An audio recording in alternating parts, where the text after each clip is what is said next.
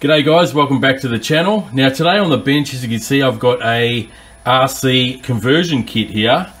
Now these are 1/14 scale conversion kits to convert your 1/14 scale buggies like your 144011, 144010, the Eachine EAT14, or even the first generation of the RLAARLO buggies that they brought out a couple of years ago. So yeah, this came in from AliExpress, the crazy fast RC store. So I'll leave a link in the description below. Now obviously you're going to get everything you need to convert your 1/14 scale buggy into a pickup truck. I have the yellow shell here, as you can see. It's already decaled up, so it's got all the stickers on it. You can also get this in the blue color as well as a red. So all you have to do is just choose your selection of color when purchasing this kit. We also have a full set of 4 off-road tires here. As you can see, they're rather wide, especially compared to, you know, what you get on the 1/14 scale buggies. They're plastic rim with a 12mm hex, of course, so they bolt straight on, and a pretty wide profile tire here with an aggressive off-road pattern. I think these are going to be pretty grippy. Unfortunately, however, they are not foam filled. I would have liked to have seen them with some foam in them, but they are pre-glued, okay? So you don't have to glue them like those wheels and tires that I just recently made a video on for the 12427. But yeah, just air filled, there's no foam in them. And in this accessory bag, we got all the rest of the parts that we need to convert a RC buggy into a pickup truck. I'll take all these out and lay them on the bench, and I'll show you exactly what we get in this bag. Okay guys, I've got everything out of the bag and laid out on the bench here. So first off, we've got the front bumper here. Okay, it's got some LED lights in there, as you can see, as well as a wiring loom.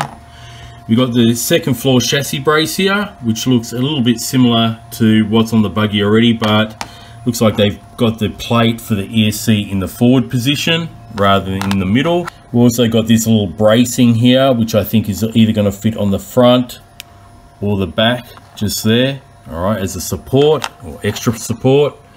We have this wing here, which is very similar to the CF1401 buggy featured on the channel. Also with this kit, we get a bag of hardware here. So as you can see, there's quite a few screws included, okay, in this bag. We have a alloy shock tower here, which to me looks exactly like what's already on the buggy already. So I don't think I'll even need to use that, but we get that as well. We also got the 4 body clips, and these ones are all tethered. Okay, so you've got a hole here. The smaller hole will be for this tether. You plug that in, and then the body post will go through there. So got a set of 4 of those. And of course, we're going to have to put some different body mounts, front and rear. These are 2 identical mounts, so we can put that pickup truck body on there. And that's basically it, guys. You know, we've got the 4 wheels, the body shell, of course, and they're all the parts that we get with this conversion kit. Okay, guys, so what I'm actually going to convert is my Eachine EAT14 buggy here. This is basically a WLToys 144010 brushless buggy. That's one of the reasons that I'm going to use this one, because yeah, it's pretty much the same as a WLToys car. In fact, WLToys did delay the release of the 144001 because they were busy making this model, the Eachine model, for Banggood, because Eachine is a Banggood house brand basically. So if you didn't know that, there's a little trivia for you. It's all brushless already, guys, so yeah, it's going to be a really good one to convert. So what we're going to have to do first is take off this body shell for a start, and we're going to have to take all the screws out. We've got 1, 2, 3, 4, 5, 6, 7, 8. All right, we're going to have to take off this chassis brace here, okay, which holds the ESC, the receiver, okay. And I'm going to have to probably remove, because the wires of the motor are tucked in underneath this heat sink. I'm pretty sure this heat sink is glued on with some thermal paste. Now I don't really want to take it off, so probably take this side skirt off. It's just a couple of screws there, just so I can access the wires and unplug them properly. And yeah, that'll be the first step. Then we're just going to have to put the other wing on, okay, the front bumper, convert the wheels over, and slap the body shell on. So I'm going to make a start. Let's get stuck into it.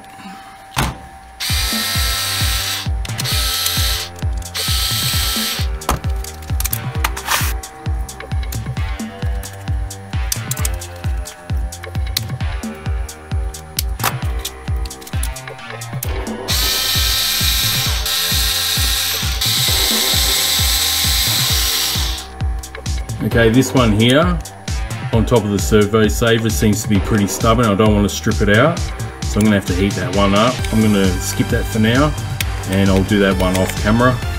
So I'm just going to take these other 4 off.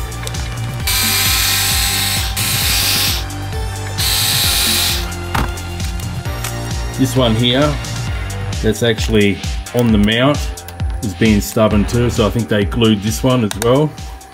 Okay guys, so I managed to get that screw out of the servo saver there, on top of the servo saver rather, with a bit of heat from my soldering iron. Okay, got that stubborn screw out that was glued in there, and that allowed me to get the top brace off. Okay, I just peeled off the ESC and the receiver there. So here it is. Here's the original one, and here is the aftermarket one. As you can see, they are a bit different, guys. Okay, they're the same length. All right, same motor cover or spur gear cover. I just test fitted one of the mounts, so that's how one of the mounts will go. As you can see, the plate for the ESC, the original one's pretty much in the middle, and we've got this one towards the front. All right, so all your electronics, your ESC receiver can fit at the front, and that's because the shell has all that room in the cabin area here on the front there, so you're going to have all your electronics just there. All right, so I'm going to go ahead and install this one. All right, put the ESC and the receiver back on. So yeah, I'll get into doing that, guys. I'll come back, and then we'll put the bumpers on, the wheels on, and the wing on, and I'll finish it off. Okay, just one other thing too that I noticed is that we are actually going to have to use this shock mount, because as you can see, the wing bolts up to it, and I thought they were the same, but they're actually slightly different. This new one dips down a bit compared to that one, and there's extra screw holes there for the wing. So if I want to fit this wing, I mean, even though it does slip over the top of the original shock mount, the holes don't line up. Okay, so I'm going to have to put the new one in. So anyway, I'm going to do that off camera, guys. I'm going to fit this one now. It's just a matter of taking a couple of turnbuckles off, take the shocks off, all right, and move them out of the way, and a couple of screws on the back there, and then I'll mount the new one on, all right, and put the wing on. And then we can put the chassis brace on there as well. Okay, another thing I noticed is that on the front here it's got a third post here, okay, but it's not needed. I'm going to have to actually cut this center one off. I don't know why they did that, because on the back there's two. There's just two. I've already mounted that one, those 2 holes there, and you can't actually you can't actually fit this post on because there's no third hole in the center, it's only on the side. So they've got this little post in the middle that doesn't allow that one to fit. So I'm going to actually have to, I'm not going to Dremel it because I'll end up cutting the other 2, but I'm going to have to remove that so this body post can go on. So yeah, I don't know why they actually molded it with a third one. Maybe it's for a different kit. Okay, so yeah, just thought I'll let you know about that as well. Okay guys, so we're nearly done. As you can see, I've finished up putting the rear wing on, okay, with a new shock mount. Replaced it with the stock one here because I found out that we couldn't use this one. So done that. I've placed the center chassis brace on there now. I've got the front body post on there. I just had to take that little center divider off because it's not needed for this truck build. That little center divider, it's basically for the body post for the Buggy version of this kit, which I've actually got here in the shed. I bought it a while back, so that'll be for another video. Yeah, so I've got the ESC in the middle. I've got the capacitor for the stock ESC, just double-sided tape to the front. Put fresh tape, of course, on all of these, even the receiver. We've got it on the back here. So all that's left to do now really is just swap the wheels over, all right, and put this front bumper on. And this brace is to go on the front here, just like that, to support the front bumper. Now the front bumper has this wiring loom with a small white plug. I think this is just designed to fit the all-in-one ESCs of the brushed models of the WLToys, because this setup doesn't even have the plug-in. As you can see, the ESC fan, the plug is actually thicker for the ESC fan, so I can't even plug the lights in there. And the ESC is an independent one, so we can't just quickly plug this in there. So I'm not going to worry about the lights because this is a brushless setup, but that's what I think it's for. It's for those little plugins that you can see on most of those ready to run, you know, brushed model ESC receiver combos. So let's put the bumper on. We'll remove this little one here for the buggy and put the monster truck bumper, and then it's just a matter of putting the body shell on and the wheels, and we're done.